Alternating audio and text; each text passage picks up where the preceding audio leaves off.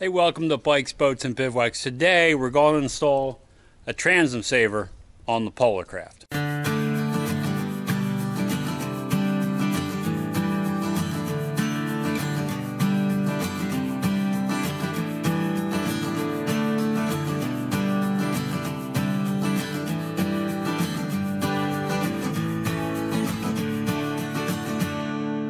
Now, with these aluminum boats, and 4-stroke motors being heavier than 2-stroke motors, you don't want to trailer this boat with that heavy weight bouncing around when you go over the nasty roads that aren't real smooth, right? So we want to attach a Transom Saver, and what that does is it allows the motor to rest on a peg that is hooked to the trailer, and that takes the weight off of the transom and distributes it to the post that goes down to the trailer. And that prevents your transom from being weakened from flexing all the time. So that's what we plan on doing today. Here is the Transom Saver. This is by Atwood. They're under $50. You can get them as low as $30. So let's check it out and see what we got. So it comes with a strap. Now this would go, around the motor and hold the motor in here and keep the motor from bouncing in and out. So this is the part that the motor rests in.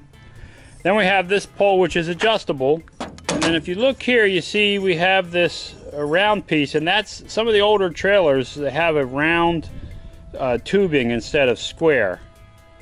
So that's what that's for. Now I don't need that piece. I'm going to use this piece, which will bolt right into my frame and then attach that piece to here. So that's what we're going to be doing. And if you have a trailer like this that has a square aluminum framing, you want to look down below. Let me get down here and show you. Some of you might not have a hole here in the trailer. You'll have to drill this yourself. So whatever Transom Saver you purchase, you'll just look and it'll tell you, what size hole you need to drill to install it this way if you have a square frame trailer. But I already have this hole drilled, so this will be easy to install. And this nut takes a 7/16 wrench, so we'll need that. And the way I'm going to install this is this bolt has a square piece there to keep it from spinning, and it'll kind of go in flush into that spot. I'm going to put that through there like that and through the hole.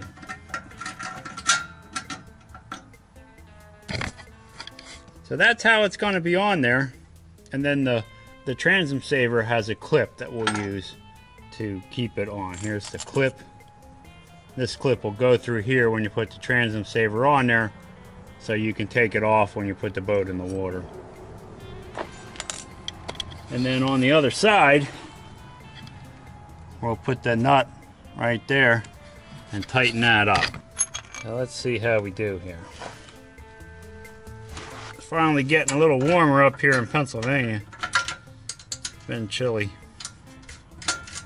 Now these have the plastic non-slip washer in there, so I don't have to use lock washers. That will not come off of there and hold in place. But at the beginning of every season, I check everything anyway just to make sure that it's good.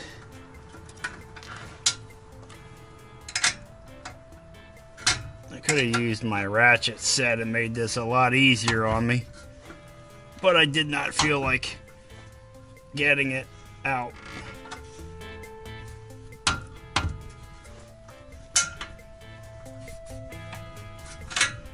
Okay, that's on there nice and tight. So the next step is to attach the bottom piece and put the motor down and see where we need to set the adjustment. So we're going to attach the bottom piece first, and then we'll do the adjustment piece.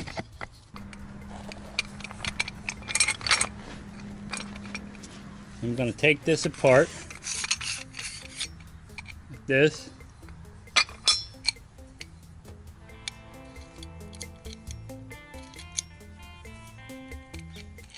Now this also has one of those plastic washers on there, or a plastic locking nut. So we're going to use that once we see where on here we're going to set the length. But for this piece, we want to use the clip. And as I mentioned earlier, we want to use that clip because when we go to the boat ramp and take the boat off the trailer, we don't want this thing, you know, dragging all the way to where we're going to park the trailer. So that's why we use a clip in here, so we can easily remove it when we're at the ramp. So that goes on like that. And now we're ready to figure out the adjustment.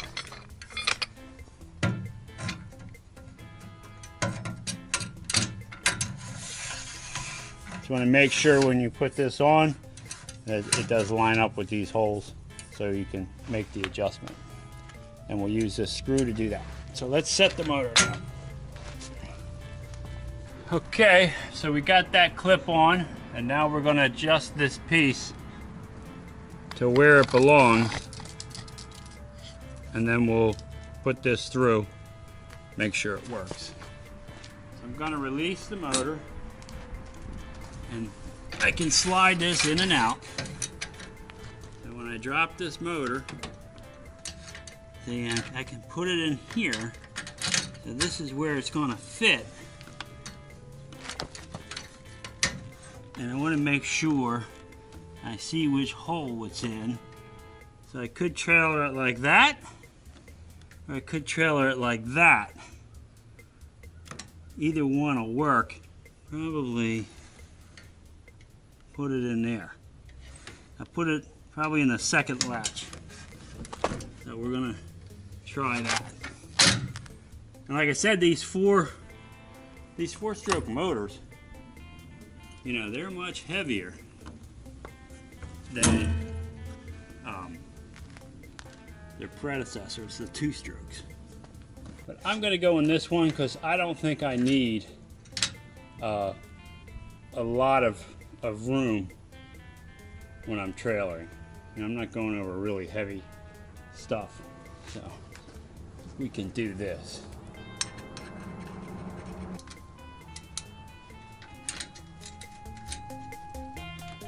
And before I tighten it, I want to move this up to the first click. They're right there to see if that's going to be about right. And it looks like that's going to be pretty good. I could put it on there.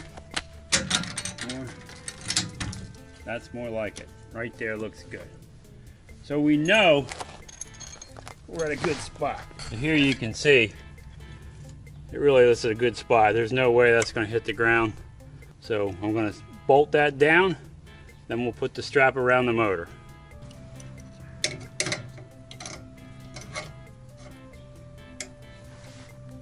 That'll hold it. And we just tighten this down. You don't have to really crush this because it does have that plastic built-in lock washer.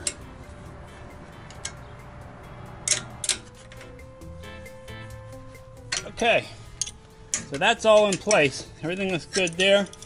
Now just put the strap on the motor. They just give you one of these rubber cords that comes with it.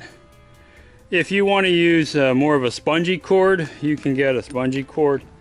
And you can look in here, you can see there's a hole right there where that goes through. And then on the other side, then we put the strap on here. And then we're going to bring it around and put the strap on this side. Okay. You really got to stretch this. Okay. And there goes the boat down the driveway. This is just a plastic wheel chuck. So that's not the good one. The good ones are in the camper. All right, so that is how easy it is to install the Transom Saver on the boat. And so definitely on aluminum boats, to protect your investment and save that transom, you'll want to put a Transom Saver on for $30 to $50. It's a great insurance policy. So this motor is a lot heavier. It's an 8 horse, but it's a twin, has a generator to charge the battery, and it is a 4-stroke. So I definitely want to use a Transom Saver so that I don't put any undue pressure on the transom. Now this boat is a 2014. This motor is a 2019. This boat really was built after 4-strokes have come into play, but it's still, for me, it's worth it to do everything you can to protect your investment. So that's it. I think the next project will be just to start the motor up and see. Maybe I'll put that on here so you can see it. First we'll pump the fuel in there.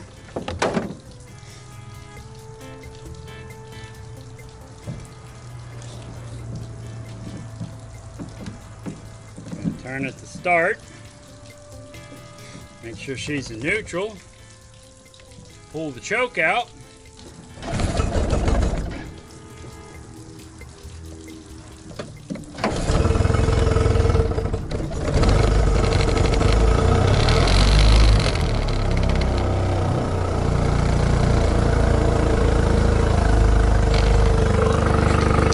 The first thing we want to check is to make sure it's pumping water, and that's what we see right here. So she's pumping water.